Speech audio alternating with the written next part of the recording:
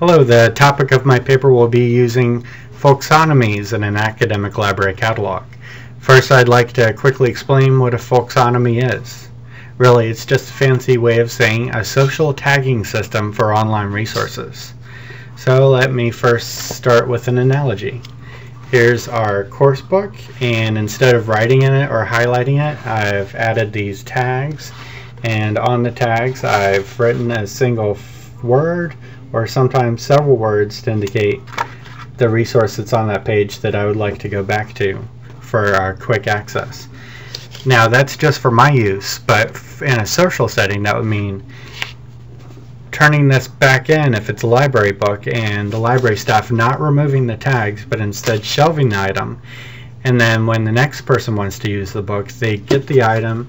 Instead of being annoyed by the tags, they use them, they add to them, and so it's a cooperative process that continues over time. Now in my paper I'll first start talking about primarily two sites that are very popular right now, Flickr and Delicious. Flickr allows users to tag different pictures with keywords. So a picture of a deer in California that I took earlier in the summer would say California, Point Lobos, deer, 2006, vacation, different things to help me find the item again. Delicious, we're tagging online resources, so web pages primarily. So here's an example of a tagged entry. You have the title, the URL, an abstract, and then different tags. The first two, to read and LIS 6726, are personal tags for my benefit, and then the rest could be used by other people, Folksonomy tagging design.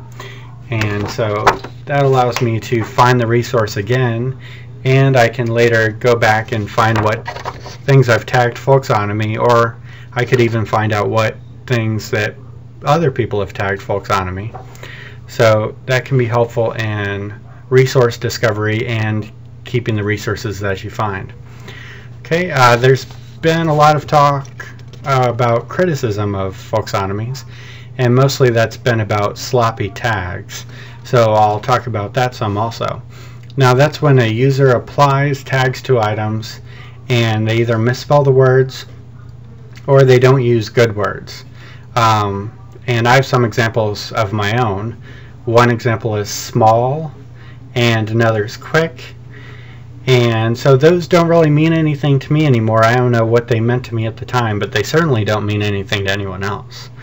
So that's one problem. Also, if I spelled folksonomy incorrectly, that's not going to help anyone.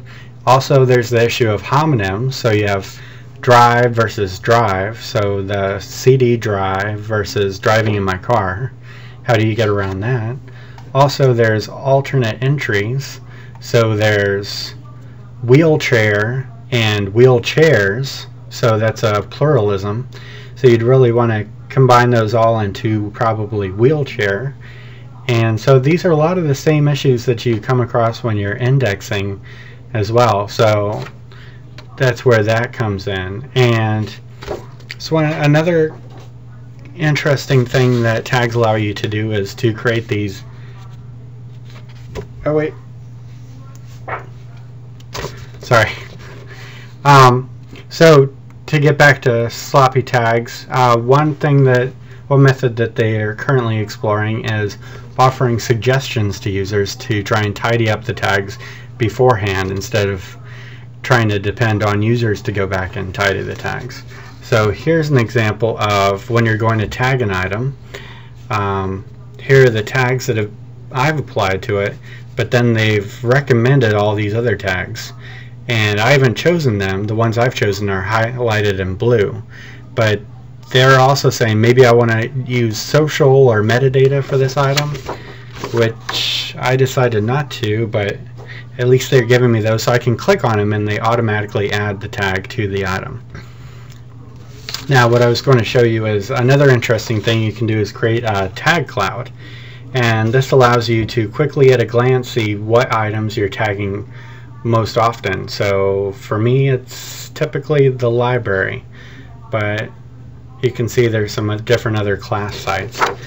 Now the project I'm working on is creating a tagging system for the University of Florida catalog, so users can tag books so that they can create these index points throughout the catalog, and they can go back and find the items that they had originally found, or they can find items that perhaps their professor tagged and thought were important, and maybe they can even take a glance and over time, what did they find important back then, what did they find important now, how did they apply tags, how did they think about things. So there are a lot of different scholarly reasons why you would really want a system like this. So I just got permission to create a virtual server on my machine. I'm going to start trying to employ tags, and there are several examples out there, like the University of Pennsylvania is just bringing up their tagging system in the fall, so that'll be something that I'll be looking at. So I'm going to try and bring this all together into one paper, and I hope you've enjoyed this presentation.